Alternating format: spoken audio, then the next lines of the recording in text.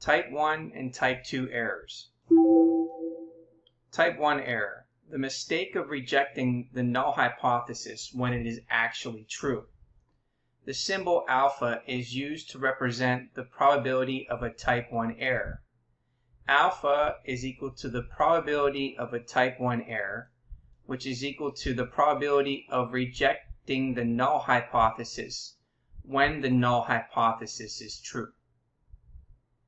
A type 2 error is the mistake of failing to reject the null hypothesis when it is actually false. The symbol beta is used to represent the probability of a type 2 error. So beta is equal to the probability of a type 2 error, which is equal to the probability of failing to reject the null hypothesis when the null hypothesis is actually false.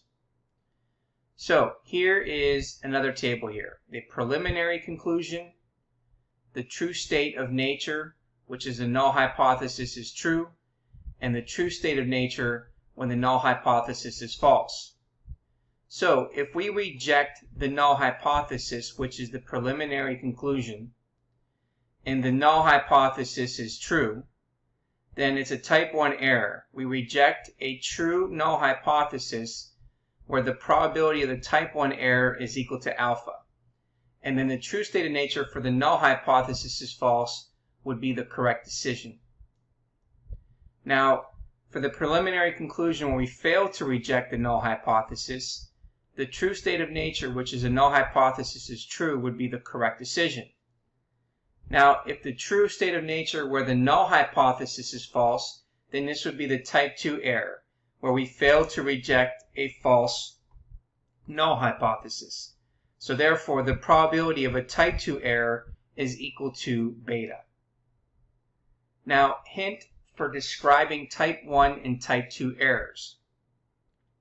Descriptions of a type 1 error and a type 2 error refer to the null hypothesis being true or false, but when wording a statement representing a type 1 error or a type 2 error, be sure that the conclusion addresses the original claim, which may or may not be the null hypothesis.